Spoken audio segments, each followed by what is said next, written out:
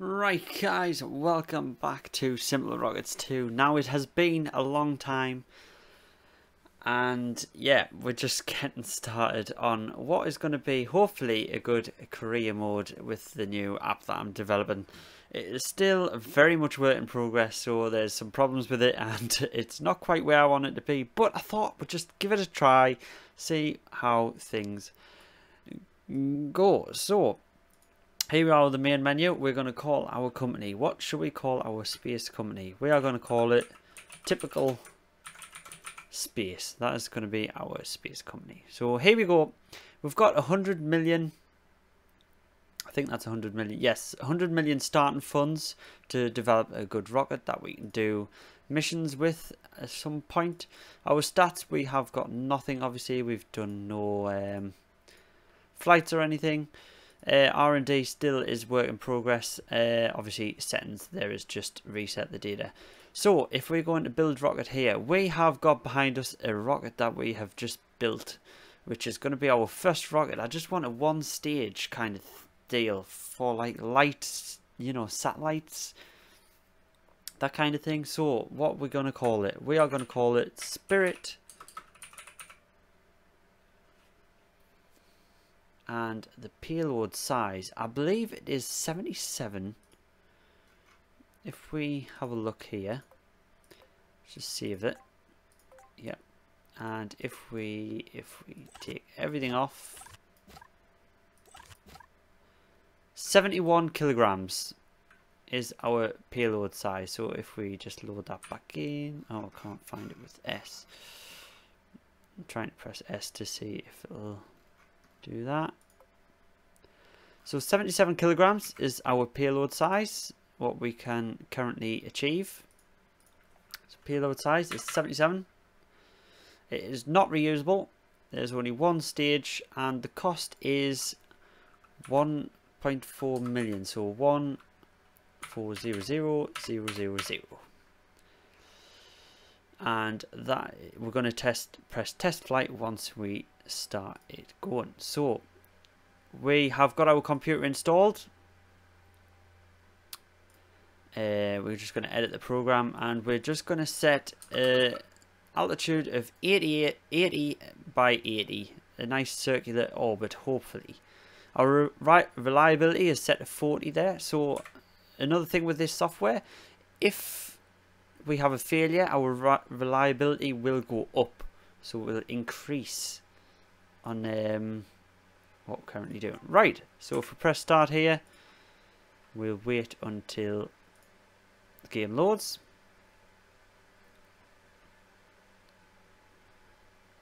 And there we go, we are going to do a test flight. So if we click test flight, it will start counting how long the flight is going. So we'll get rid of that for now.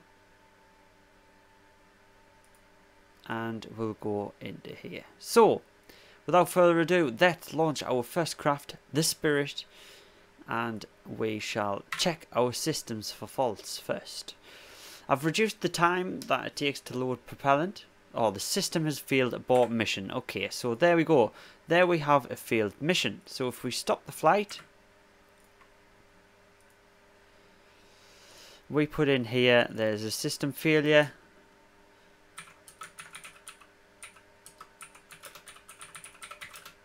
Due to system fault. Okay, so we're going to log that. There we go. We have lost money. That is obviously, it's took off the cost of the actual vessel. But once, if it's like a system failure like that, it shouldn't reduce the cost. So that is something I'm going to, you know, edit later. So there you go, we've actually getting 1% extra on reliability. So if we look at the stats, that's how much we've lost. One failure, it's been one flight, there we go. The flight was system failure. It's noted that the failed mission, there we go. So if we go back into build here, we're going to be launching the same rocket, the same cost, just over again. So if we actually go back,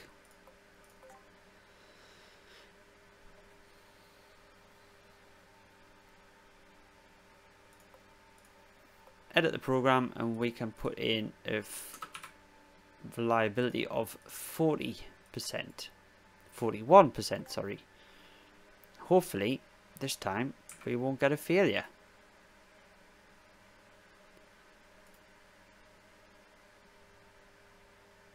Right, so we are going to initiate the test flight again.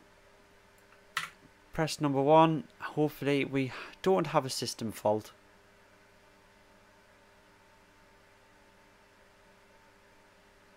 And we have a system fault again. That is the thing with that low reliability score, then that is going to keep happening. So we're going to do that. Obviously, we are fresh off the books. We only have a reliability of 43%. So these tests is what is needed.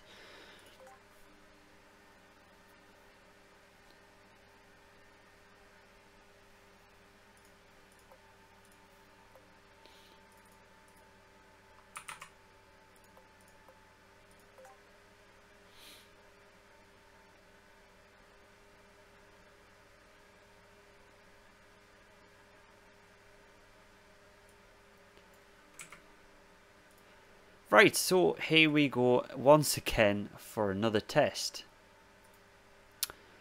If we start that again, and we're just doing the same flight, so there we go. Do a system check, please. Systems be okay. Systems are okay, yes.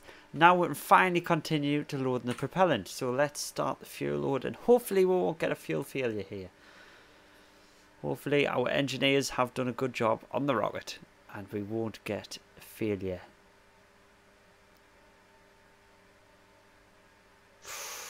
It's tense while we wait for propellant to load. Now this design is actually, I just wanted something a little bit different, so I put these little fins where the engines mount. I wanted 4 little engines. This should hopefully have enough power to get to orbit with this single stage, I'm hoping.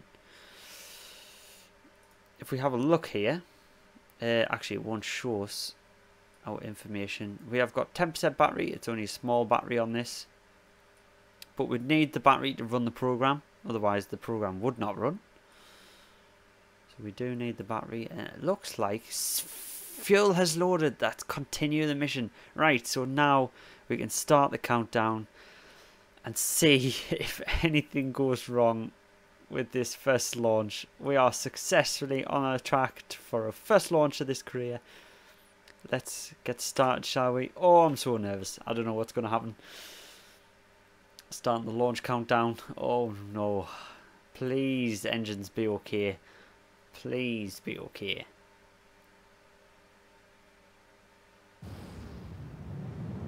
And there we go, lift off, and we are clear of the pad, and it looks like our engines are fine. We have not had a failure as of yet, so the flight is continuing. I'm just going to get rid of this window for you because I forgot to remove that, didn't I? What an idiot. So hopefully we should start pitching. Yep, should start pitching over now. Pitch maneuver. Now let us know if you want to have like onboard cameras and stuff for this series. That'd be pretty cool, I think. Hopefully we don't have a control issue with this. So if we get our information up here, we'll see this. Stage Delta V, 3,600 left. We should hopefully have enough to get to orbit. I'm a little bit worried. Our battery's actually charging because of the engines. That's pretty cool. So yeah, we could have really, although the battery charged, it doesn't change the weight of the battery, so it doesn't matter. I could have just left it fully charged. I don't know why I didn't. Hopefully guidance is fine here, and we are on course for orbit. Our apoapse, remember, is set to 80,000 kilometers.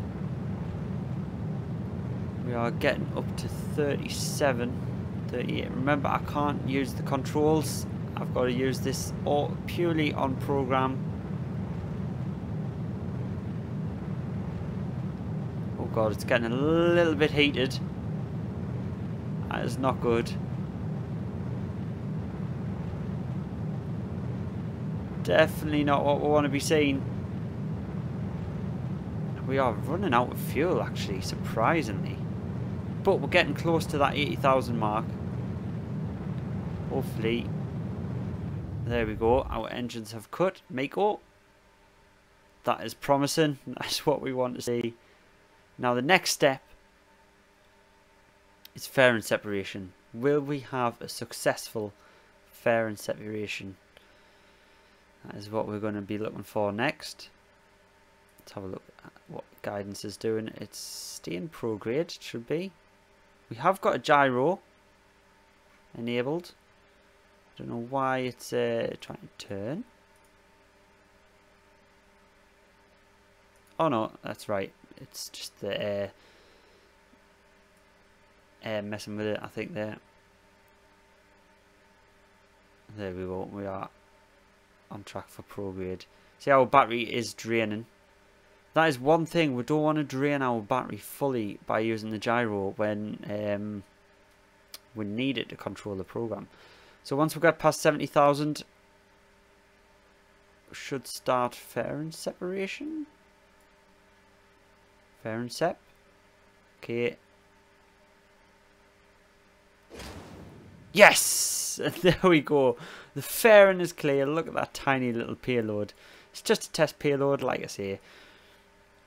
Just a test to see if we can successfully get up into orbit with this craft. So we're now coasting to apoaps. Hopefully once we get within 10 seconds of apoaps, we are going to be starting our burn to get circularized and up our periaps. Oh, I'm a little bit nervous with this. Everything has gone smoothly in this flight, very smooth. Hopefully we have a successful flight here. And this is just a test flight, so we're not going to make any money from it. We're still going to be at loss, but at least we're going to have that successful mission under our belt for this craft design.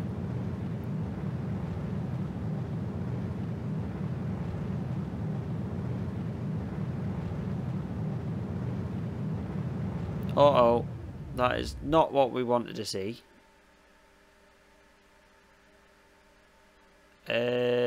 That is very off course. So there's been a little bit of a problem with the computer telling it how high it should be.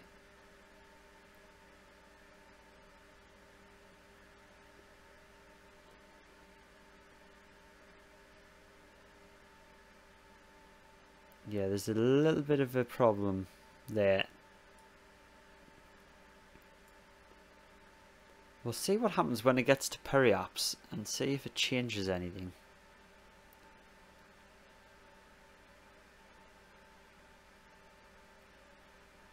Doesn't look like it. It looks like that is where the craft is going to remain.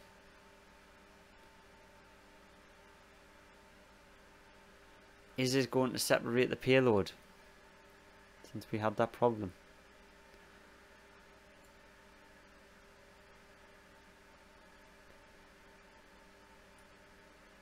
We might have to wait 23 minutes to find out once it gets to apoaps. Oops, I didn't mean to go at the menu there. But at least we have actually made it to orbit with our first career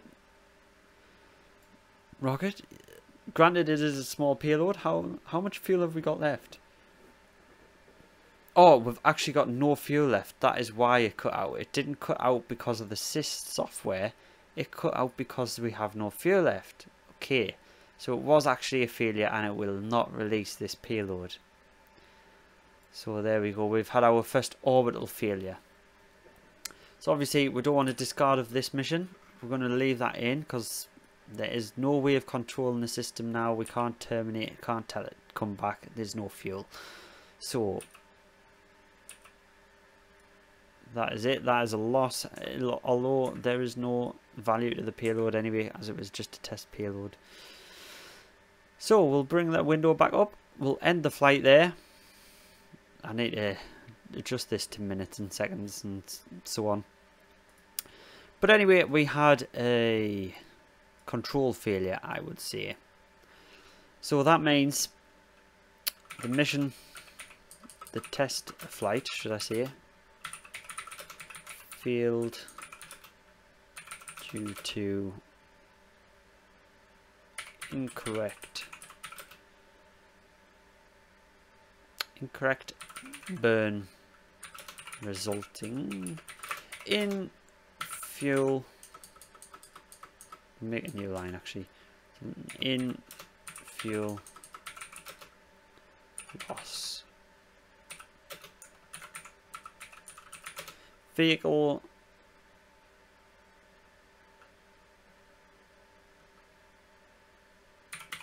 drifting in orbit. No recovery.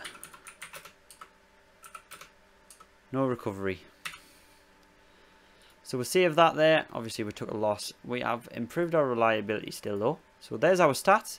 We have lost 4.2 million in the first 3 flights. We've had 3 failures because obviously we had the first 2 system failures. That shouldn't cost us anything.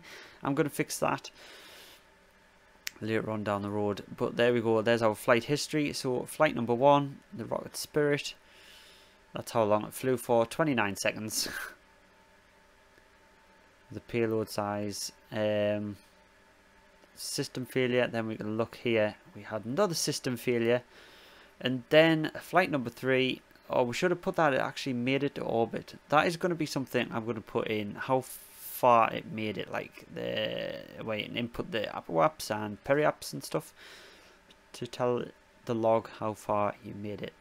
But anyway, if you've got any more ideas for this little app and you want to see more, then do leave a comment, leave a like down below, and yeah guys, I'll see you in the next video. If you want to check out the latest streams, I'm streaming on Twitch quite regularly for Microsoft Flight Sim. If you want to check that out, it's twitch.tv/RobYouTube, and yeah, that's if you want to come check out my live streams. But yeah, for now, that is as much as there is. Just one more thing, we've got this at the minute. This is our mission page where we can choose where we want to go for a mission, whether it's unmanned, multi-satellites, manned landing. But at the minute there's only unmanned satellites, and if I just show you here, we can generate a mission, small satellite, drew orbit, apoaps of 152 and a periaps of 89. So there we go. And it also shows you the company will pay you. So that is 305,000. So actually we are at a loss there.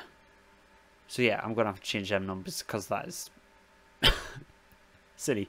I'm gonna actually make these million, so this is just gonna be like 100M, and then everything else will be priced in millions, because I think that's going to be the easiest way and the best looking way to do this app. So I will make them changes for the next video. So anyway, thank you very much for watching. I'll see you in the next one. Thank you.